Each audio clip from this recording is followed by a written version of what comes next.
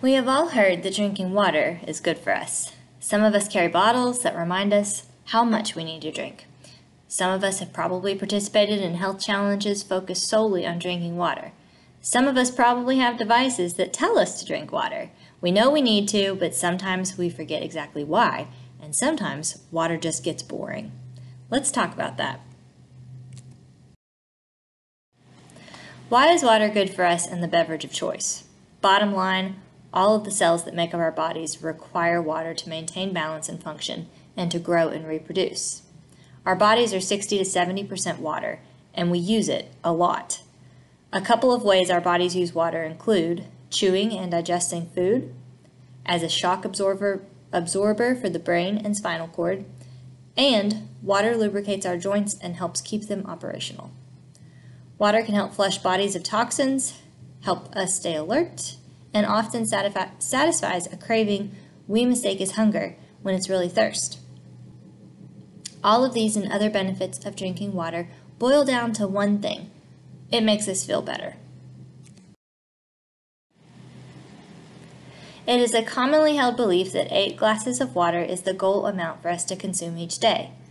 While this is a good starting point, the amount of water our bodies needs varies based on a variety of factors. First, climate. The hotter it is, the more water we lose through perspiration, and the more important it is to replace that water frequently. Higher altitudes may also require a higher level of water consumption. Activity level is another factor. Those who exercise frequently or at high intensity, and those whose jobs require more physical activity may need to drink more water than those who do not. Kidney function may have an impact on the amount of water you need to consume. Water is an important factor in keeping kidneys functioning at a healthy level, but individuals with kidney problems should consult their doctor about the safest amount of water for their bodies. Many people like to shoot for a goal each day with their water intake. There are specific formulas available that will help you find a more exact amount that is right for your body. Those are mentioned on the reference slide at the end of this presentation. However, in general, 60 to 80 ounces is a good range to think about in order to avoid dehydration. You can also observe your urine color. Light yellow or clear indicates a healthy hydration level. An important thing to remember is to just pay attention to your body. Our bodies know when they are thirsty. When you feel thirst, your body is craving water.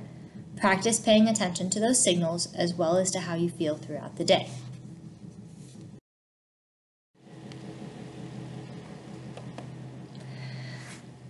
Don't like water? Struggle to drink it? Here are some tips that may help you learn to like water and make it a consistent part of your day. Start your day with water. The first place most people usually go when they wake up is to the bathroom. Have a bottle of water waiting there and take 4 to 6 gulps of water. Starting your day with water puts it on the brain immediately, and you might be surprised. It might help you wake up. Throughout the day, keep your bottle or glass of water close by, if not right in front of you. If you see it, you'll be more likely to drink it periodically throughout the day. If you find yourself struggling, try something a little different. Some people find success using a straw. Add ice. Take away the ice. Others like to switch up their bottles or glasses. Find things that make drinking water more enjoyable for you. In addition, adding flavor to your water can make it more interesting and sometimes easier to drink. It is best to only add natural flavoring.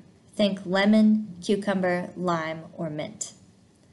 Finally, make it a group effort.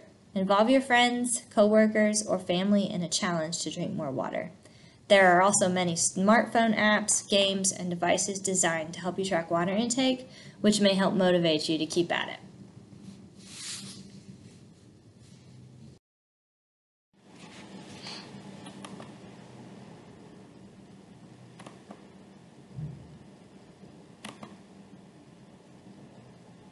There are many resources out there to teach you about the benefits of water and to suggest tips and fun ways to make sure you're getting enough. One I want to point out is the quiz in your MyWellCheck profile. You can log into your MyWellCheck profile through wellness.eku.edu. Once logged in, go to Health Quizzes. The presentation on water will provide additional information as well as the formula to help you figure out how much water you need daily based on your body weight.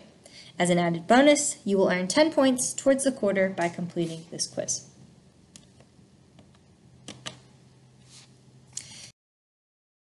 And if you have questions, please feel free to contact me.